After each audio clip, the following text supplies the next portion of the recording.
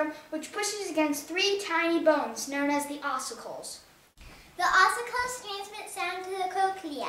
As sound vibrations pass through the fluid, hair cells like me are moved, stimulating nerve cells who send an impulse to the brain, and you hear. You may not have noticed, but you are in the ear of an IncrediBAT teammate. They visited audiologist Dr. Allison Friend, who showed them how to use a decibel meter.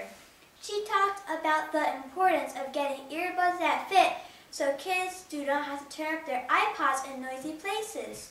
You see, according to a study published in August by the American Medical Association, 1 in 5 teens have noise-induced hearing loss.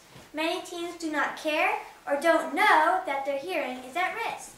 Yep, that's my doing. I'm a sound wave at 85 decibels. Some sound waves are friendly at 60 or 70, but a sound wave over 85 decibels can be harmful to your hearing.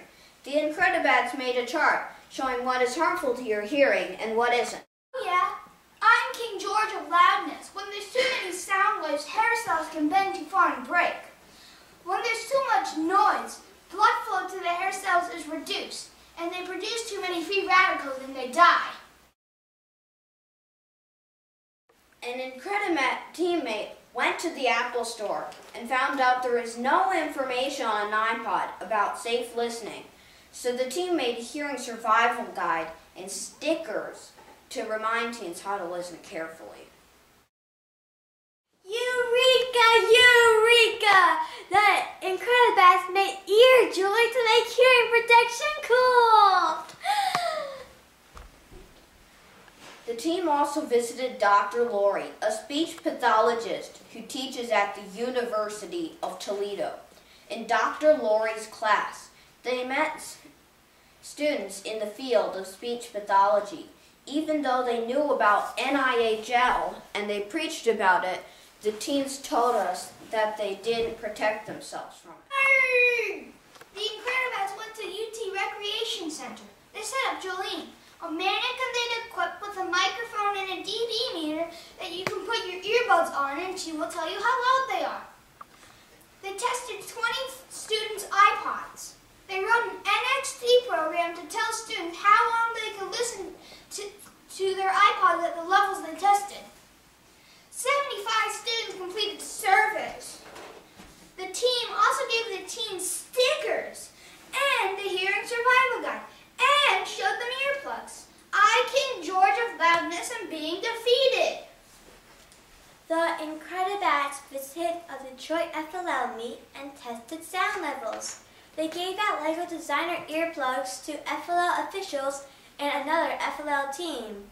They contacted the Detroit FLL coordinator and the Detroit Science Center and shared their data about sound levels at the meet. King George, I'm afraid we're losing the war. The IncrediBATs contacted Dr. Yvonne, who sent information from dangerousdecibels.org about how to protect yourself from NIHL and how to build a Jolene.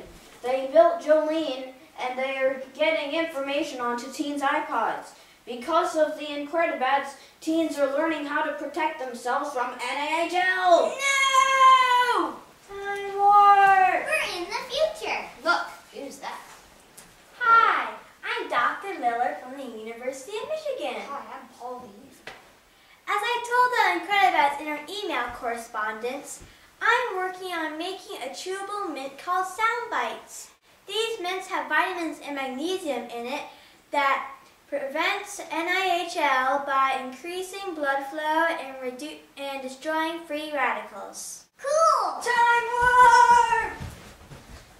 Arg! That visit to the future has convinced me we will lose the war. We surrender! Yay!